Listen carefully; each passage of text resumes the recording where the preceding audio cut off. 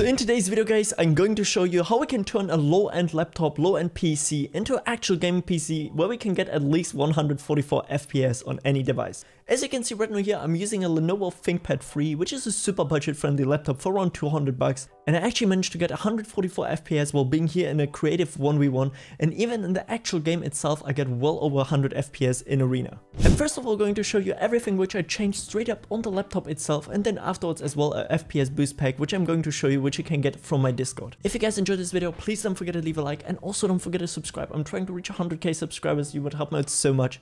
And now let's get straight into this topic. So guys, and for the first step, what I did here is basically first of all find my Fortnite game user settings. If you guys don't know how to get it, just simply type into your Windows search bar presenter 10%, and then just simply follow all the steps which I do here in the background so you can find them. And once we open our game user settings, I first of all scroll all the way down guys, because there are actually some graphics settings which you usually can't change in Fortnite itself. You can see I first of all put my 3D resolution to 70%, which is in my opinion the sweet spot on a low end device. You're really not trying to go below that, because otherwise your game is gonna look horrible. For the rest, make sure to apply all the changes which I did here for the textures guys. You can basically see I put everything to the lowest possible. Texture quality, anti-strofing, basically as well shadows, viewing distance, everything to the lowest, which I just did here in the background. You can basically see it here on screen guys. And then the next step, I also applied the best stretch resolution for laptops, which in my opinion is actually 960 x 480.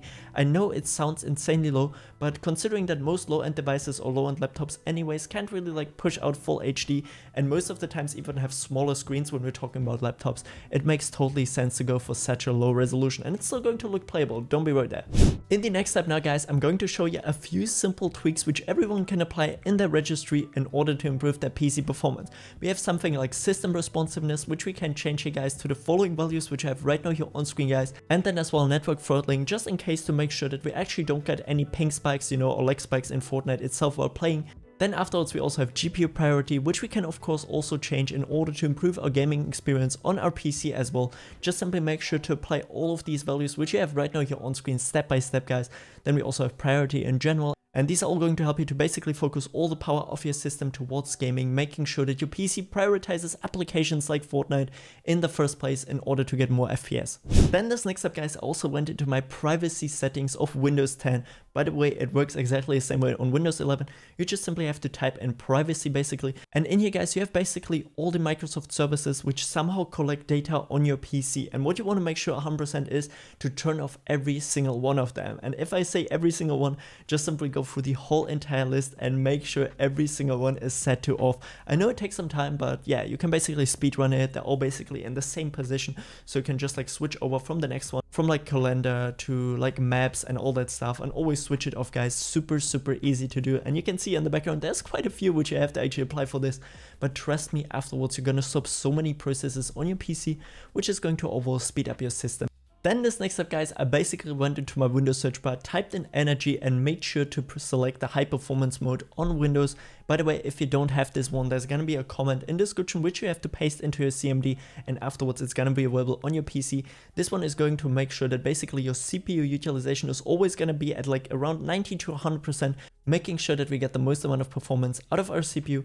And manually you can see I also checked it here basically on the PC itself. We also have something like maximum processor state, which we can put here as well on something like 90 to 100%. I would really recommend you. And then depending on which laptop or PC you're using, this one right now here has integrated AMD graphics. I can even put the AMD power slider to maximum performance guys, making sure that I really get the most amount of FPS from my low-end PC here. And as well the AMD power settings, which I also put the maximum performance. And yeah, I mean it's kind of self-explanatory, and now let's continue.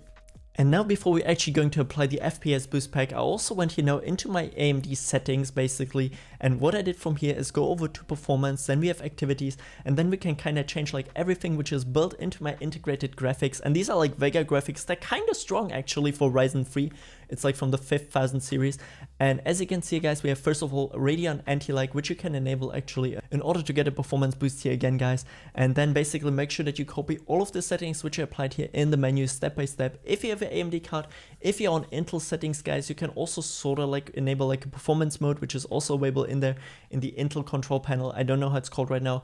But yeah, those are very similar settings as well for Intel, and just simply make sure that you put everything on maximum performance, maximum power withdrawal, and all that stuff guys, to really prevent any sort of like bottleneck And once we're done with that, we're already here set to go now, and we changed all of our integrated settings to really the maximum performance. So guys, in the final step now, I'm going to show you the lower end devices tweaks pack, which has basically everything you guys need on a low end PC to boost your FPS.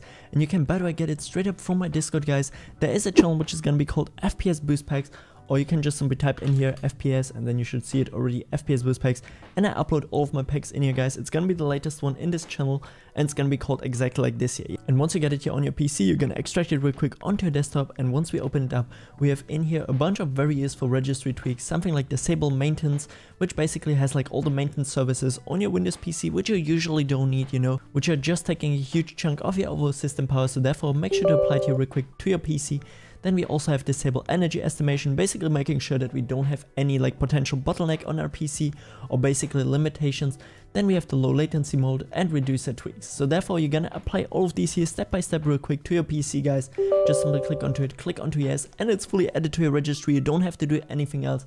And now just simply restart your PC. And now I have an additional method which I want to showcase you as well in order to increase your FPS, get less delay, and even lower ping. And by the way, guys, huge shout out to the sponsor of today's video, which is actually No Ping, guys. And I know it says sponsor, but I genuinely use this program every single day. It can help me to boost my FPS, reduce my input delay, and also find the server in my near for the least amount of input delay.